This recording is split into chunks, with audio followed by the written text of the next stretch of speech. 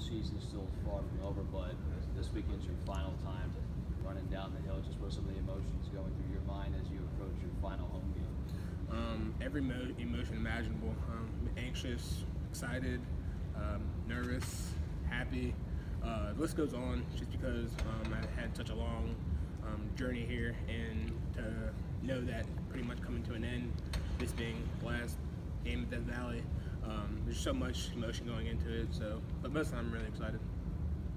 I mean, with a win, you guys have become the winningest senior class here at home ever. I mean, does that add a little bit to the fuel going into Saturday's game? That, I mean, you accomplished so much, but you can just add one more record to the resume. Yeah, it's crazy because every year, me being a younger guy and getting older each year, I feel like that's a goal that's achievable by every senior class going forward, and that's a credit to this culture and the team and what's been done here over the past couple of years.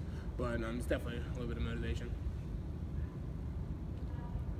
Dabo was just saying earlier how proud he was of this team. He knew it was going to be a different kind of year coming in. He's had a blast coaching you guys. What's been different about the chemistry overall now that you don't have the number of superstars really that you had last year as far as some of the bigger names?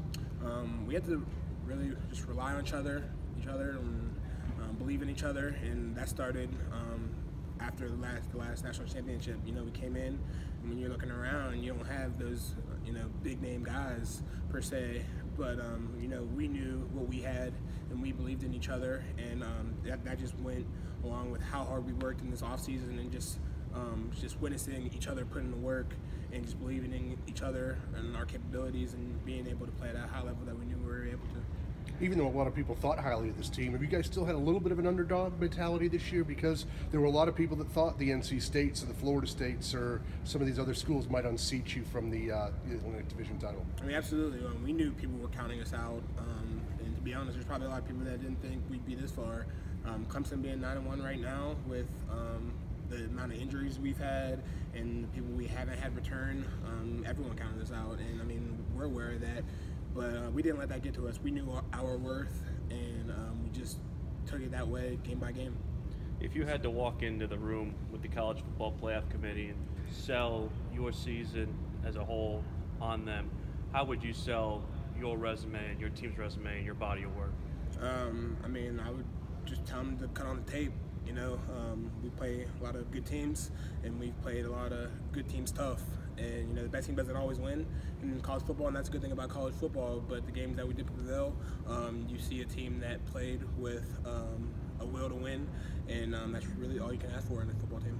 You think up to this point, I mean, with what you guys have accomplished, the 9 wins, winning the Atlantic again, I mean, are you even more proud of the fact that you win a national championship the year before, and you guys were able to take on all challengers and all the emotions and stuff that goes with winning a championship and handle it to get to this point?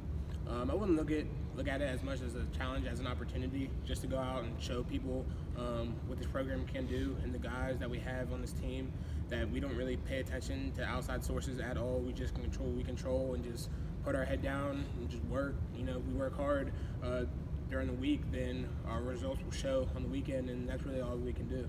You ever feel the weight at times of, like, we're the national champions, we have to defend it? No, we're not the defending national championship champions. We're the attacking national champions. Any doubt in your mind that you win these next 3 and you're into the playoff, or is there a little bit of anxiety that it does come down to a selection committee and not totally one on the field? We're not looking too much forward about the committee and the polls and the rankings. I mean, if we lose this week, then we can kiss every hope and dream of the committee rankings being ranked. So with that being said, we're just focused on Citadel, focused on senior day, playing with these seniors that I came in with and some of the guys leaving, and just really taking it day by day.